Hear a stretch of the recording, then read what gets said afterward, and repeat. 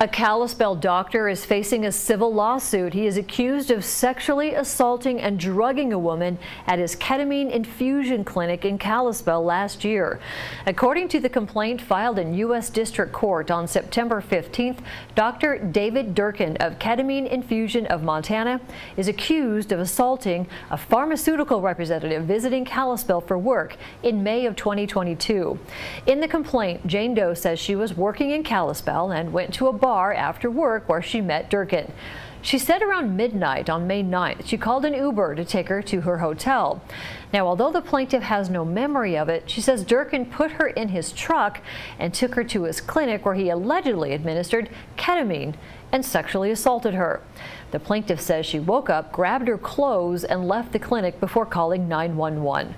KPAX reached out to Durkin's office for comment. An employee told KPAX they had no comment at this time. According to the Drug Enforcement Administration, ketamine is an approved medical product as an injectable short-acting anesthetic for use in humans and animals. A hearing has not been set as of news time.